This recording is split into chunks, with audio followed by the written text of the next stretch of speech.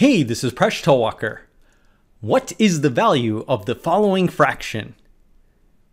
The fraction is in the shape of a triangle. It has 10 rows. The very bottom row is equal to 1, and every row above it is 1 more than the previous row. That's part 1 of the question. Part 2.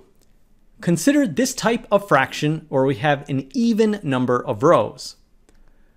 What will the fraction approximately be equal to if we let the number of rows go to infinity?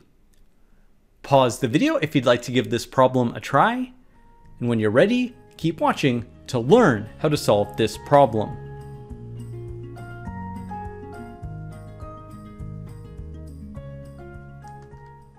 Let's get started by evaluating 1 plus 1 all over 1. This is equal to 2, and we'll call this A2.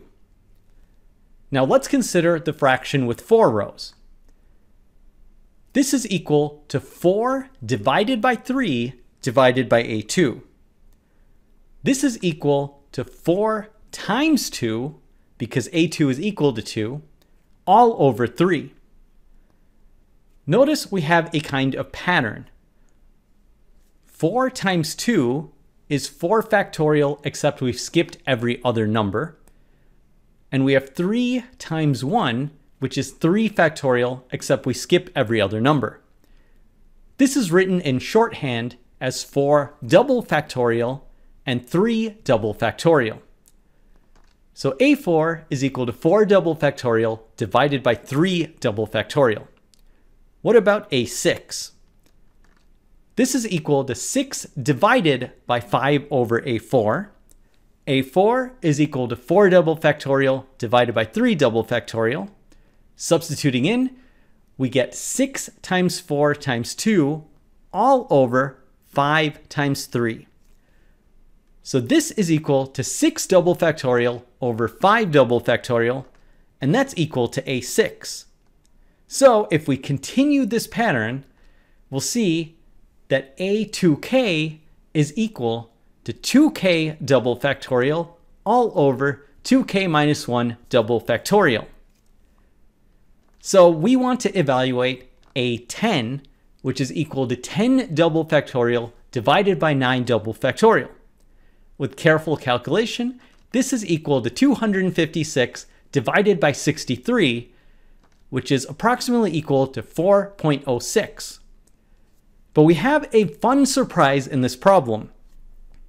The ratio 2k double factorial divided by 2k minus 1 double factorial asymptotically is equal to the square root of pi times k.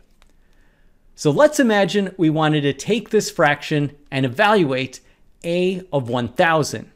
This is equal to 1000 double factorial divided by 999 double factorial. This will be very difficult to compute, but we can use the asymptotic approximation to see this will approximately be equal to the square root of 500 pi, which is approximately equal to 39.633. If we put the double factorials in something like WolframAlpha, we'll get the exact value is approximately equal to 39.643. So we can see the asymptotic approximation is pretty good, and we don't have to calculate these very complicated double factorials. But this is a very fun surprise that we were just calculating fractions and pi came out of nowhere. Wow! Thanks for making us one of the best communities on YouTube. See you next episode of Mind Your Decisions, where we solve the world's problems one video at a time.